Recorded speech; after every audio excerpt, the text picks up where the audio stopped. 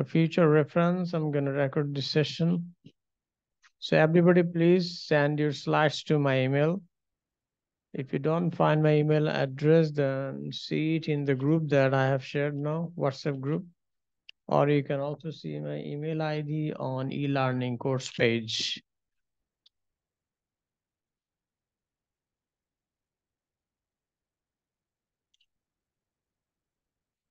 So আপনারা কি বুঝতে পেরেছেন আমার কথা?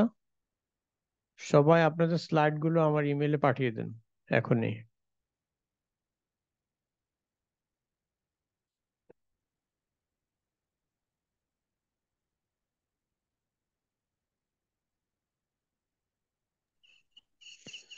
আপনাদের সবার সরি স্যার, প্রেজেন্টেশন আমাদের স্লাইডটা কমপ্লিট করা হয়নি আর কি স্যার। আর একটা দিন যদি আমাদেরকে সময় দিতেন আর কি স্যার, একটু ভালো হতো। না, আর কোনো সময় দেওয়া হবে না।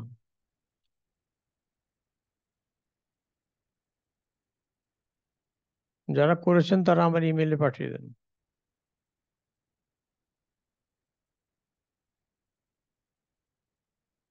আর যারা করতে পারেননি তারাও পরবর্তীতে করে আমার ইমেইলে পাঠিয়ে দিবেন এবং হোয়াটসঅ্যাপে আপনার রোল নাম্বার, নেম ইত্যাদি লিখে লেট সাবমিশন লিখে আমাকে নোটিফাই করবেন। আদারওয়াইজ আপনাদের ওই মার্কিং এ 0 আসবে। লেট সাবমিশন হলে ওখানে আমি পরে মার্কিং করব। বুঝতে পেরেছেন? ওকে স্যার, রফিকুল এডিটরের পরে ইসলাম। আমরা জমা দেবো। Thank you. মার্জিয়া, আপনি কি শুনতে পাচ্ছেন? তাহমিনা,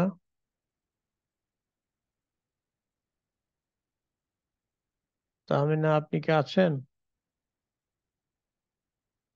জি স্যার।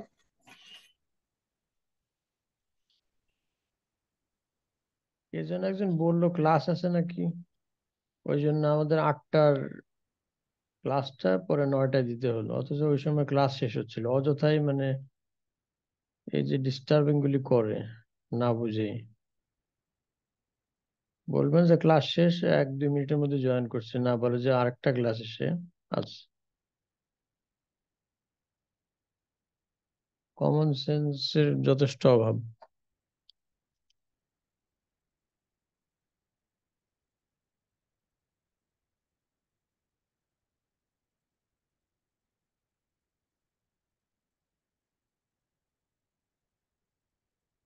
তাহমিনা, মার্জি, আপনারা কি আছেন?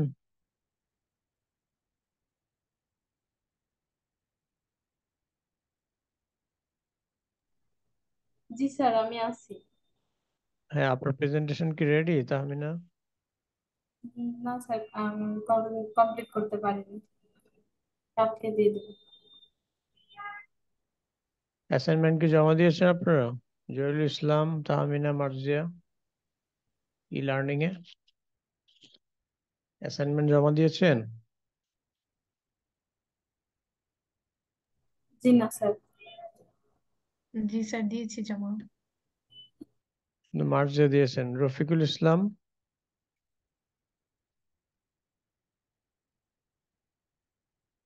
রফিকুল ইসলাম আপনি কি আছেন? না স্যার, জমা দেওয়া হয়নি। জমা দেন না, কিছুই করেন নাই। এরকম করলে আপনাদের কোর্স আবার করতে হবে। হ্যাঁ, এইসব করলে আপনাদের ফেল মার্ক আসবে। এত অবহেলা করলে তো চলবে না।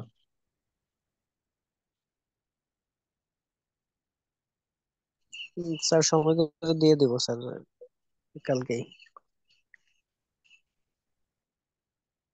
না, এগুলো বললে হবে না, ডেডলাইন আপনাদের মিট করতে হবে। ডেডলাইন চলে গেছে 20 তারিখে, আজকে হচ্ছে 22 তারিখ, 2 দিন অলরেডি ওভার।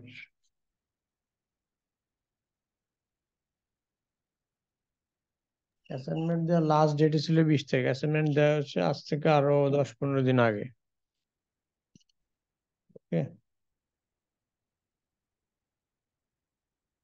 আপনাদের লাইভ ক্লাসেও পাওয়া যায় না, আপনাদের অ্যাসাইনমেন্টের খবর নাই, ডেট চলে যায়, অনেক আছে কি জানেও না কি অ্যাসাইনমেন্ট দেওয়া হয়েছে।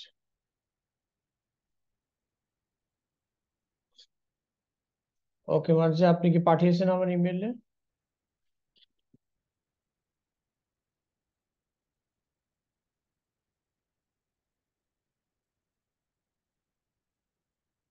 স্যার পাঠাচ্ছি।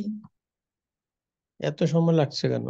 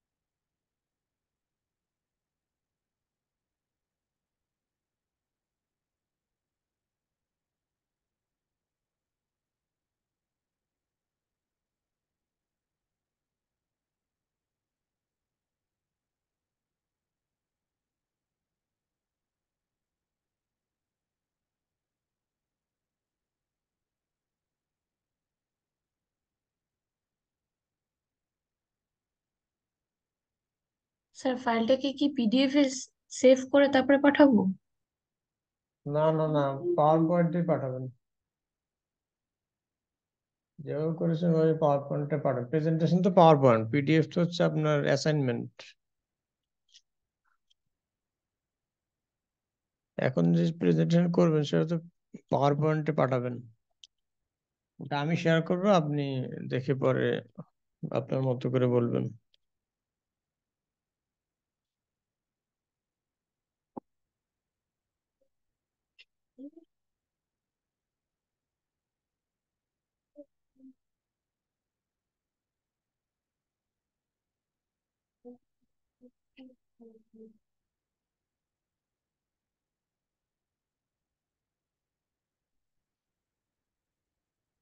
খাবা বাবা এটা ডিম আই বলছে তুমি এটা I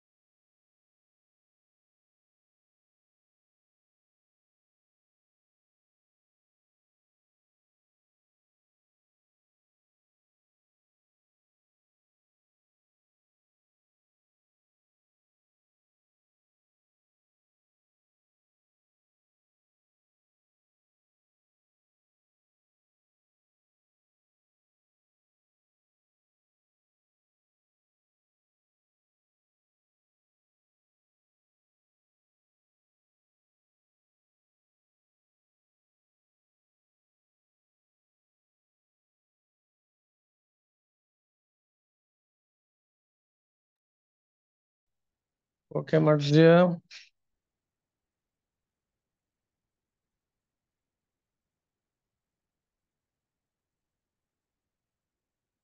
Are you ready to present your slides? Yes, sir.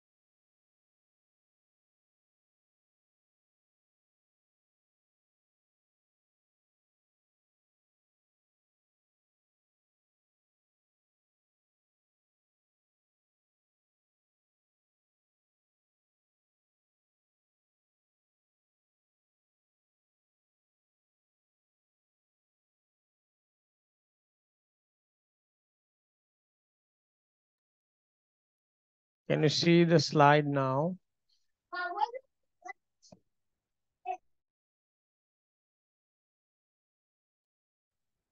Yes, sir.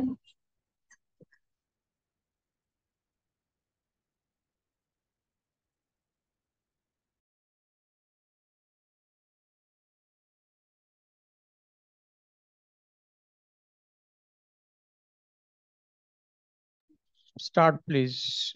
Start your presentation, please.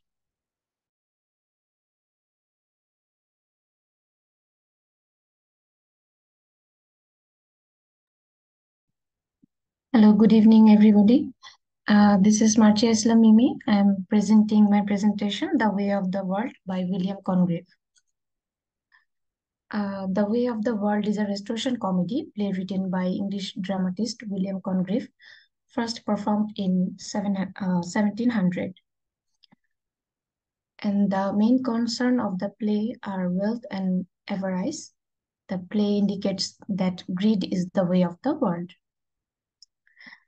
Deception, greed, and love are all prominent themes in The Way of the World. Summary: Mirabel and Millamant, two lovers, must find a method to marry one another without losing their inheritance. It's filled with characters who are linked to one another in some way. Sir, next slide, please.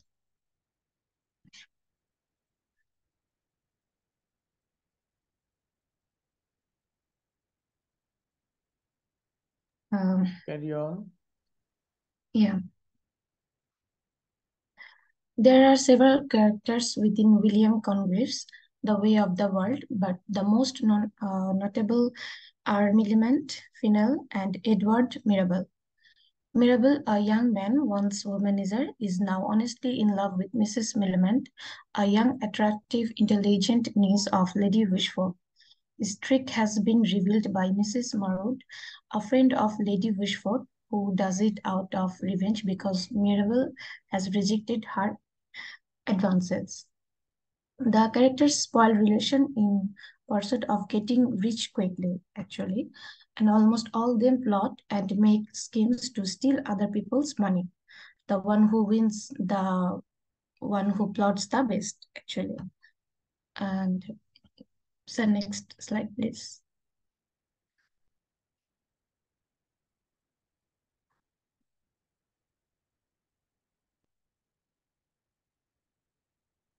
And the moral of the story is the lesson that story teaches about how to behave in the world.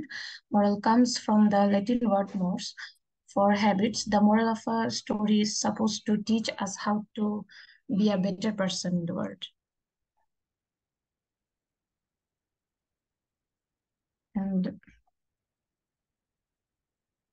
thank you, everyone. Sir actually আমি খুব শর্টে প্রেজেন্টেশনটা ready করেছি, খুব একটা description হয়নি প্রত্যেকটা character individually, just এখানে কি বুঝিয়েছে দায় এন্ড এটা একটু বোঝানোর চেষ্টা করেছি। এখানে মোরাল লেসন তুমি যেটা দিয়েছো এটা তো সঠিক নয়।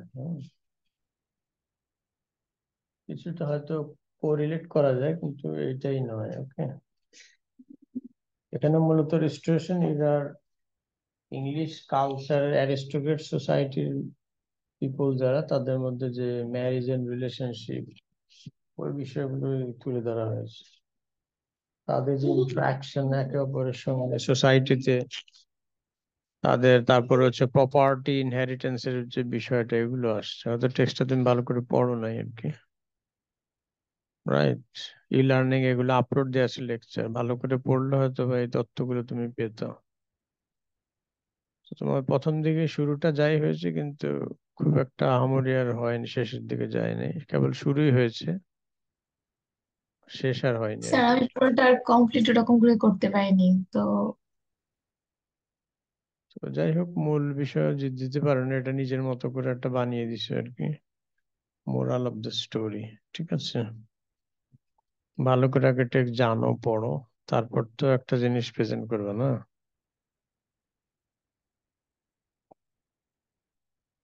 ওকে, সো ওই সময়কার মানুষগুলোর যে কিছু রীতিনীতি চালচলনগত প্রবলেম ছিল, সেগুলোকে স্যাটায়ার করেই মূলত উইলিয়াম কনগ্রিভ তার এই নাটকটা লিখেছেন the way of the world. হ্যাঁ, বিশেষ করে তখনকার সময়ের রিস্টোরেশন এরার ইংল্যান্ডের এবং বিশেষ করে লন্ডন শহরের যারা অ্যারিস্টোক্রেট, তাদের এক্সট্রা ম্যারিটাল রিলেশনশিপ কিংবা ম্যারেজ, ব্রেকআপ অথবা ইনহেরিটেন্সের জন্য যে গ্রিড, রাইট, এই বিষয়গুলো আর কি। এবং ম্যাটেরিয়ালিস্টিক ইয়েগুলোর কারণে মানুষ সম্পর্কগুলো সঠিকভাবে করে না। তারপরে যেই বয়সে বা যখন যে জিনিসগুলো এক্সপেকটেশন হয় তখন দেখা যায় মানুষগুলো সেগুলো তার বিপরীত করে বেড়ায়। এই ধরনের কিছু ওয়ার্ড ক্যারেক্টার এখানে তুলে ধরা হয়েছে আর কি। হ্যাঁ, word and ক্রুপ্ট or corrupted character. ঠিক আছে, তো যাই হোক, এখানে ঠিক মানির আছে। একটা বিষয় দেখায় স্যার, যে সম্পত্তি বা টাকা আছে উনার লেডি উইশফোর্ডের, তো সেটার কারণ দেখা যাচ্ছে যে রিলেশনশিপস গুলা কত যেমন কমপ্লিকেটেড হয়ে যায়। লেডি উইশফোর্ড লো একজন ব্যাকগ্রাউন্ড। মধ্যবয়সী নারী, তো 55 বছর বয়স তার, অথচ এই বয়সে সে একজন বিধবা, অলরাইট, কিন্তু তার এই বয়সে সে যে মেকআপ করে বেড়াচ্ছে, অতিরঞ্জিত মেকআপ, তারপরে হাজবেন্ড খুঁজে বেড়াচ্ছে। এরপর এই নাটকের যে নায়ক মিরাবেল, তার সঙ্গে সে আবার তার সঙ্গে প্রেমের অভিনয় করছে। হ্যাঁ, তারই না, যে এখানে প্রেমের, আমি একটাতে নেফিউ, স্যার বললাম যে মিরাবেল অ্যাকচুয়ালি মিলামেন্টকে বিয়ে করার জন্য, তার আন্টিকে ইমপ্রেস করার জন্য তার অ্যাটেনশন গ্যাদার করে। এখানে লেডি উইশফোর্ডই মিসআন্ডারস্ট্যান্ড করে যে মিরাবেল তাকে পছন্দ করছে বা কোনো কিছু, দেন সেটাই একজন তো আমি বলছি যে মিরাবেল আলাদা মূলত ক্যারেক্টার আসে। মিলামেন কথা না বুঝিয়ে তুমি, সমস্যা তোমার এটাই। মার্জিয়া, তুমি এর আগে এমনই কথাবার্তা বলেছো, আমার কথাটাকে তুমি বুঝো। লেডি উইশফোর্ড কেই তো ট্রিক করে তার যে নিস মিলামেন্ট তাকে জয় করার জন্য সেগুলো করেছে, এবং সে মূলত অভিনয় করেছে। হ্যাঁ, পরবর্তীতে এগুলো প্রকাশ পায় আর কি। তো যাই হোক, সে তখন সেগুলো ডিজাস্টার হয় এবং যার কারণে লেডি উইশফোর্ড মিরাবেলের প্রতি বিরক্ত হয়ে যায়। ঠিক আছে, এবং তারই আবার যে ওয়েটওয়েল নামে একজন অ্যাটেন্ডেন্ট আছে বা তার অ্যাসিস্ট্যান্ট আছে মিরাবেলের, তো তাকে দিয়ে আবার লেডি উইশফোর্ডকে করে। হ্যাঁ, মানে একজন তোমার বিবাহ উপযুক্ত একজন পুরুষ হিসেবে তার কাছে যায়। ওকে, তাও আবার সেটা ছদ্মবেশে, স্যার রোল্যান্ড সেজে। ঠিক আছে, এই ধরনের অনেক ধরনের কিছু প্লট আছে এটার মধ্যে, প্লট বা ক্লাইম্যাক্স আর কি। এই মিরাবেল বিষয়গুলো, পাঠায় তাকে maybe। হ্যাঁ, এখানে লেডি উইশফোর্ডের আবার নিজের কন্যা আছে, ফেই মিসেস ফেইনাল, মিনালের মিনালের যার সঙ্গে ওয়াইফ। ফেইনালের মানে বিয়ে হয়, যার সঙ্গে এই মিসেস ফেইনালের সঙ্গে আবার বিয়ের আগে মিরাবেলের সম্পর্ক ছিল। যদিও মিরাবেল পছন্দ করতো মিলামেনকে, ভালোবাসতো তাকে, কিন্তু মিলামেন আবার তাকে খুব একটা সুযোগ দিত না। তো যাই হোক, এই মিরাবেলের সাথে মিসেস ফেইনলের ব্রেকআপের পরে মিসেস ফেইনল তার সোশ্যাল স্ট্যাটাস বজায় রাখার জন্যই মিস্টার ফেইনলকে বিয়ে করে। মিস্টার ফেইনল আবার মিসেস ফেইনলকে বিয়ে করে অর্থের লোভে, হ্যাঁ, ইনহেরিটেন্সের লোভে। লেডি উইশফোর্ড আবার যথেষ্ট ওয়েলদি নারী, একজন উইডো যদিও, কিন্তু ওয়েলদি। ওকে, তো মিস্টার ফেইনলের আবার একজন মিস্ট্রেস ছিল, বা যে কিনা একটা প্রস্টিটিউট টাইপের, মিসেস মারউড যার নাম। ওকে, সো তার সঙ্গে আর কি সম্পর্ক কন্টিনিউ করছিল, এক্সট্রা ম্যারিটাল রিলেশনশিপ, এবং তাকে নিয়ে চলে যাওয়ারও এরকম একটা প্ল্যান ছিল, যদিও পরবর্তীতে এটা মিরাবেল আর কি সব ডিসক্লোজ করে দেয়। ওকে, এই ধরনের খুবই চমৎকার একটা প্লট ডেভেলপমেন্ট হয় এটা এই নাটকের। ওকে, যাই হোক, তো আজকে ঠিক আছে, মোটামুটি তুমি যতটুকু করেছো, বাকিরা তো একেবারে করেই নেই, সেই হিসেবে ভালোই বলা যায়, মন্দের ভালো আর কি। তো ঠিক আছে, থ্যাংক ইউ মার্জিয়া, তুমি তাহলে এখন ওকে, আর তো কেউ করো নাই না? নাইম উদ্দিন পরবর্তী জয়েন করেছে। নাইম, আপনি কি ইয়ে করেছেন, প্রেজেন্টেশন রেডি করেছেন? নাইম উদ্দিন। আসসালামু আলাইকুম স্যার। ওয়ালাইকুম আসসালাম। না স্যার, করতে পারিনি স্যার। উঠতে পারেন নাই কেন? কি হয়েছে আপনার? আমি তো জব করি তো স্যার, বিজি থাকি, সেই হিসেবে করতে পারিনি। Sorry sir. তাহলে পড়াশোনা ছেড়ে দেন। হুম। জব নিয়ে যদি রাত আর দিন সবসময় বিজি থাকেন তো পড়াশোনা করার কোনো মানে নেই। অযথা বদারিং সাম। টিচারকেও বিরক্ত করেন, নিজেও বিরক্ত হন নাকি?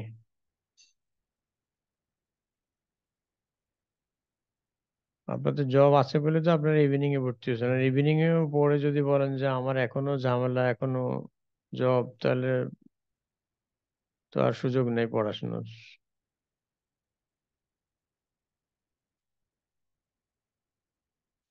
নাকি?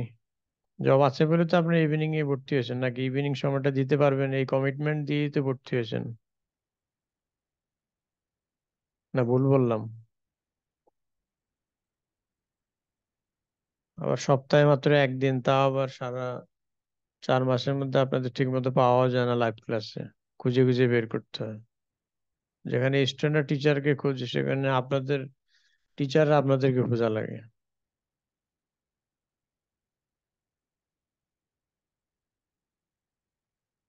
ঠিক আছে, তাহলে আজকে এই পর্যন্তই। যেহেতু কারো প্রেজেন্টেশন রেডি হয়নি, আপনারা আমার ইমেলে পাঠিয়ে দিবেন। আর বেটার হয় আপনারা অনলাইন ই লার্নিং এ আপনাদের অ্যাসাইনমেন্ট তো জমা দিবেন, সাথে প্রেজেন্টেশনটাও জমা দিতে পারলে ভালো। ওকে, প্রেজেন্টেশন আজকে ডেট ছিল, এরপর আর নেওয়া হবে না। আপনারা এখন ওই ই লার্নিং এ জমা দিয়ে দেন অ্যাসাইনমেন্ট, ঠিক আছে? আর ওখানে একই সঙ্গে যদি আপলোড দেওয়া যায় পাওয়ার পয়েন্টের স্লাইড প্রেজেন্টেশন, ওইটাও জমা দিয়ে দিবেন, ঠিক আছে? আমি আপনাদের সঙ্গে একটু হাসলে কথা বলেছি, কারণ আপনাদের এই জিনিসগুলো আমার কাছে ভালো লাগেনি। হ্যাঁ, খুবই আপনারা অনেকটা কেয়ারলেস টাইপের এডুকেশনের ব্যাপারে। অনলাইনে হয়েছে তাই বলে কি একেবারে কেয়ারলেস হয়ে যেতে হবে এমন নাকি?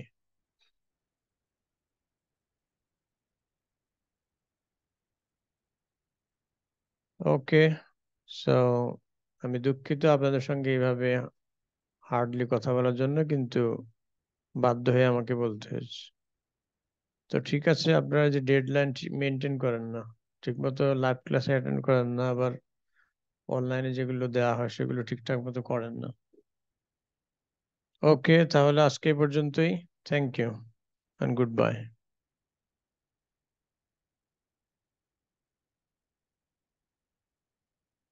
Thank you sir. আসসালামু আলাইকুম। ওয়ালাইকুম আসসালাম।